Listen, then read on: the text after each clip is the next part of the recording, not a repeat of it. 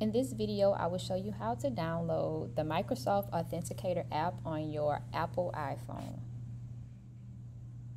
To begin installation, scan the QR code underneath iOS on your screen right now, or you can go to the website that's listed on the screen. This will bring up the additional security verification page. In step 1, when it asks how should we contact you, click the drop down and select mobile app. When it asks how do you want to use the mobile app, select receive notifications for verification and then click on setup. Directions for installing your mobile app on your device will pop up on the screen. We will have to move over to our devices now, but we want to make sure that we keep this window pulled up on our computer. Do not close this window right now. Let's move over to our cell phone.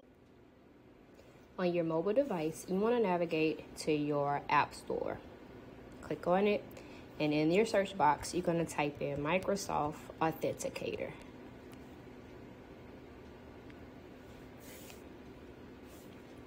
Scroll down until you see this symbol, and then we're going to install that app. Once it is installed, we're going to click on Open. Agree to any permissions, and then sign in with Microsoft by adding a work or school account. To authenticate your email address, we're going to hit the plus button in the top right corner. Then we're going to click on work or school account. From this screen, we're going to click on scan QR code. From here, we will take our device and go and scan the QR code that is on our computers by hovering over that screen. We will click on our email address,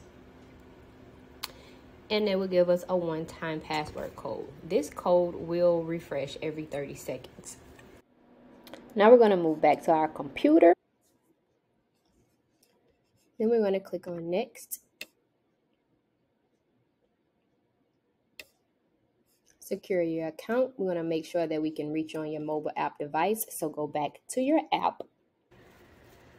On the app, it's going to ask you if you want to approve sign in. Click Approve. Back to your computer, it should tell you that your verification was successful and bring you to step 3.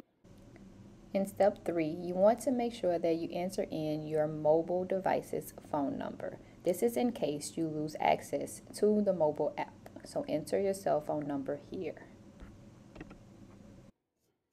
And then click Done.